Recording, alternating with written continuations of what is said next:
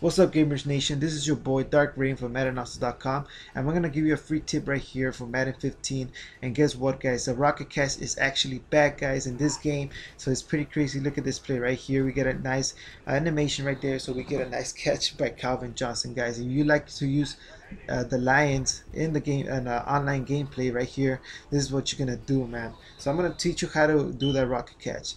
So right here, guys, once you see the cornerback is pretty far, once he turns around, just slightly go to the right and press triangle, guys. And actually, when you throw it, it's gonna be a bullet pass. You're just gonna throw it high, right there, as you can see, and we just slightly go to the right and just press triangle, guys. It's pretty simple, guys. It didn't take me long to do it. So if you go to the practice section, just go ahead and try to practice this play. Like I said, just bullet pass high and just slightly go to the right and press triangle, and Calvin Johnson is gonna catch it every time. Look at this play right here. We get a nice catch for the touchdown, guys.